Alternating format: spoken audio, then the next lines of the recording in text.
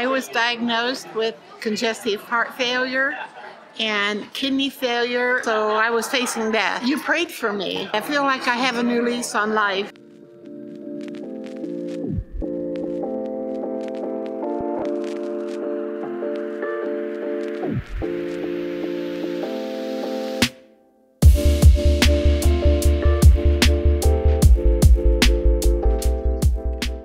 Hey, God bless you in the name of Jesus. Welcome to our lifestyle vlog. This is your brother Brian with the Gospel of Transformation Ministries, helping you live your best Christian life on earth, just as it is in heaven. And the way that we do that is through teachings as well as lifestyle vlogs just like this. So if you're new here, consider subscribing.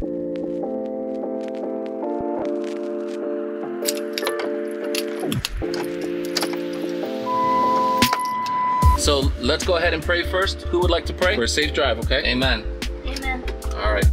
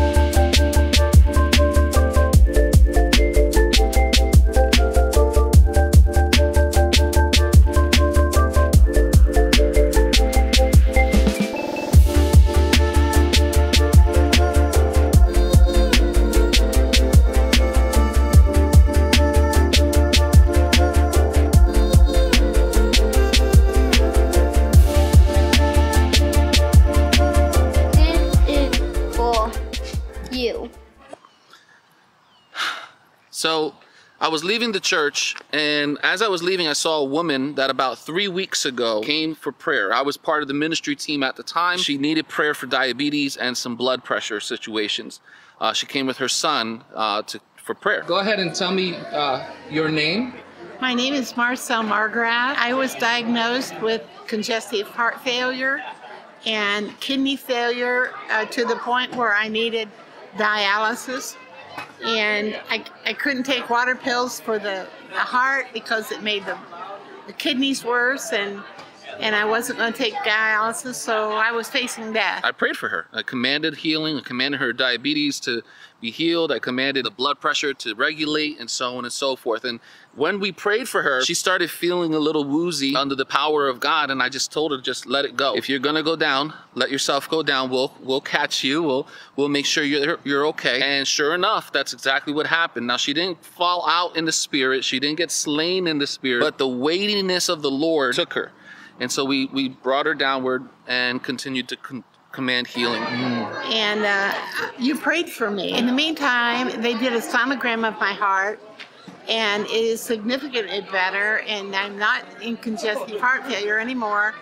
And they did blood work for the kidneys, and she said the numbers were significantly lower. She thought maybe I changed my diet or something, and I told her, no, the Lord did it.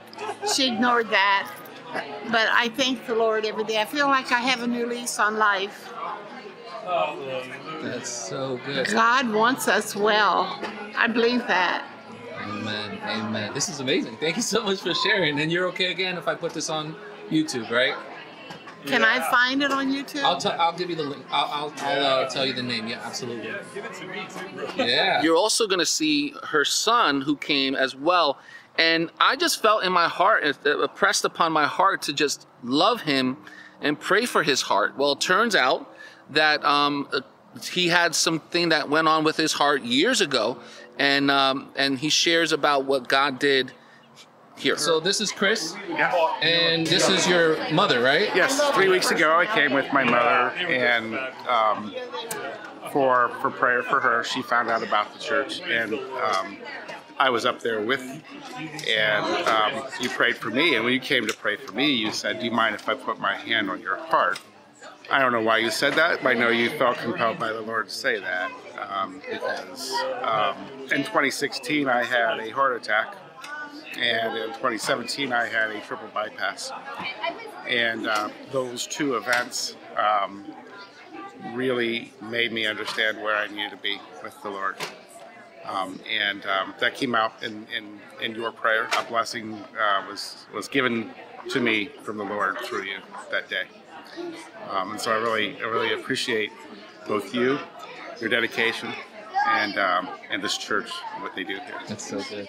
Well, Chris, thanks so much for testifying. You're okay with this being on YouTube as well? Sure. Awesome. Praise God. Wow. That is just amazing. So good. One of the things about this lifestyle is it's always good to follow up, see how they're doing, to encourage them in the Lord, to love on them continuously. So what did you guys learn today in church? I built a huge castle for tiny people. Built a huge castle for giant people? No, tiny. Tiny people. What did you learn about Jesus? Me? Yeah. I know. We had someone come into our class. She was from a far away country. Are they called missionaries when they travel to tell? She was a missionary, and she spoke all these different languages to teach people in all these different countries and states and stuff about Jesus. We got to ask her questions, but I didn't ask any. What stood out to you? That she was from another country and she had to learn English. Very cool. Mm-hmm. This is what this vlog is about. You're gonna get to know me a little bit better, and you'll see more of what God does in our reality, in our daily lives, in my daily life. If he's doing it in my life, he'll do it in yours. So I sure do love you. If this has blessed you, go ahead and share it, like, comment, and subscribe, and we'll talk to you soon. But in the meantime, go and be everything that God says you are, because that's the way he knows you. God bless you. Anything else you want to say? Subscribe.